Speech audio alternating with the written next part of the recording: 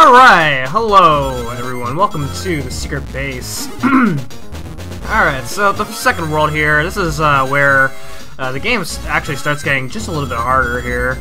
There are some some tricky stuff here, some tricky enemies to deal with, especially with Amy, considering with her inability to jump on enemies, so you kind of have to rely on her hammer. And it's not that big of a deal.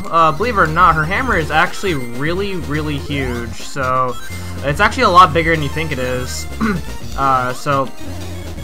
Very useful for dealing with enemies.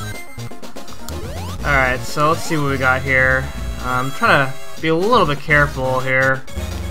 Yeah, stuff like that can happen. That kind of sucks. Oh boy.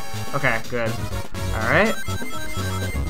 So we go over these loops here. Is that 100 rings I just saw? Oh, that's 40. Okay. Oh, that's 10. Never mind. All right. I couldn't see what the number was from that spot, and I just lost it. And I just lost most of it. That sucks.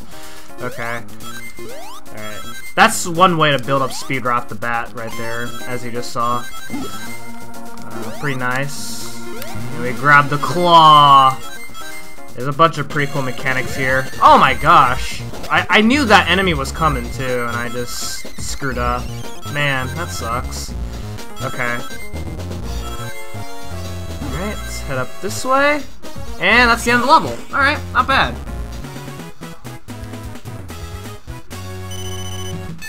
Alright, so that was Act 1, and now we're on to the second act. Let's see what we got going on here. Okay, so this level here we have these steams that blow these lids off here. Whoa, okay, careful with that. Alright. Okay, I guess we're going down. Yeah, you can't actually go up from those ropes, but I am just timing it improperly. Oh my gosh. Okay, get out of here. Alright, oh, okay, okay. I'm gonna grab these speed shoes. The speed shoes make you go faster. For those who are unfamiliar with Sonic games, so see, look how fast we go. You can tell that you're moving fast, and then the music is just very fast paced as well. It's just the tension, man. The tension of wanting to go fast kind of builds that in, which is really nice. All right. Head up this way.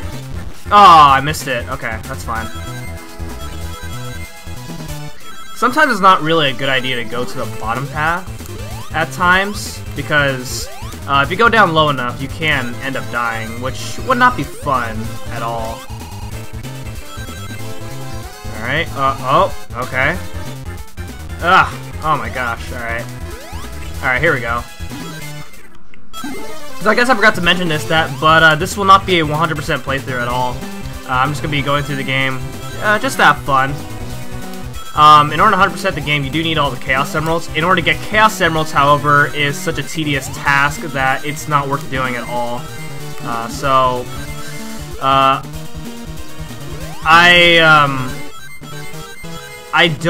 I don't know exactly what the requirements are to get the Chaos Emeralds, but from what I heard from people saying, it's not fun at all.